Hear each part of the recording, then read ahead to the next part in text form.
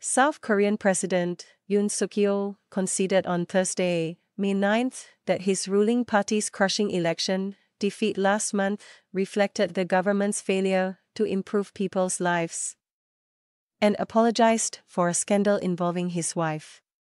He continued to reject calls by opposition lawmakers for a special probe into allegations that the First Lady had inappropriately accepted pricey Christian Dior handbag as a gift last year, even as prosecutors begin investigating whether she broke any laws.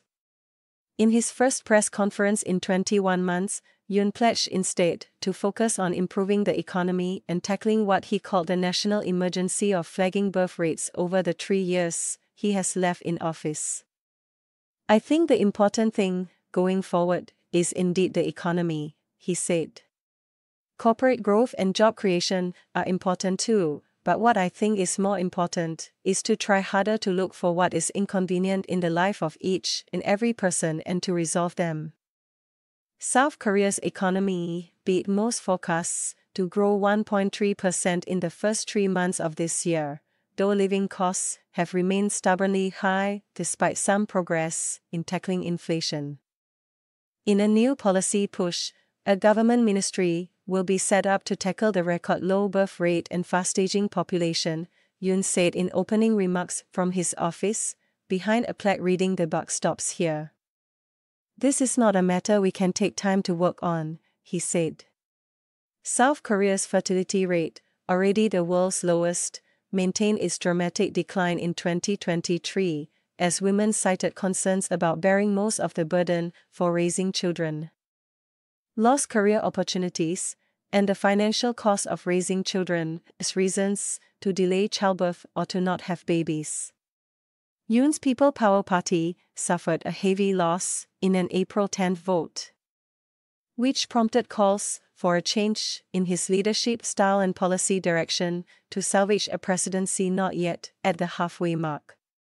"I think it reflects the public's evaluation that my administration's work is far short of what is needed," Yoon said when asked about his party's election defeat.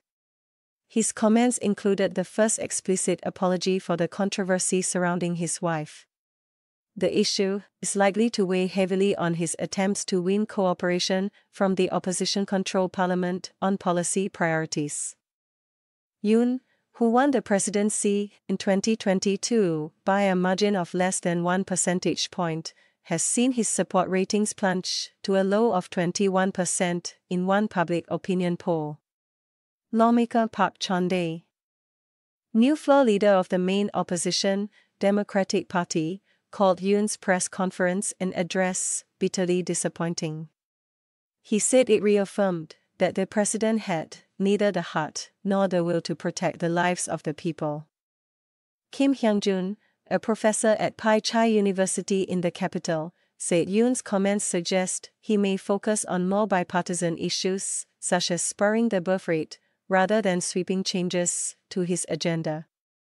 He didn't seem to have a sense of urgency even after such a crushing election defeat, no new policy initiative, or hardly any sign of drastic change in his way of doing things, he said. On foreign policy, Yoon declined to directly answer when pressed on former President Donald Trump's stance that he could revive demands for South Korea to pay more to maintain the roughly 2,500 U.S. troops stationed in the country. Yoon has staked the defense of South Korea against nuclear-armed North Korea on U.S. extended deterrence provided by American military assets deployed on the peninsula and region. But that could be threatened if a dispute arises with Washington. He said South Korea would maintain its stance to not supply lethal weapons to any country in active conflict. When asked if Seoul would consider helping Ukraine defend itself against Russia, despite its emergence as a major arms exporter, South Korea has resisted pressure from Washington and Kyiv to provide weapons to Ukraine, as it is keen to avoid antagonizing Russia. While Russia had been a good partner for quite some time, the war with Ukraine and Moscow's use of weapons from North Korea had made ties uncomfortable. Yoon said. The United States and its allies have condemned what they called significant deliveries of North Korean weapons to Russia to help its war effort, including missiles that United Nations sanctions monitors said struck a Ukrainian city. Russia and North Korea have denied arms deals, but have vowed to deepen cooperation on military matters, among others.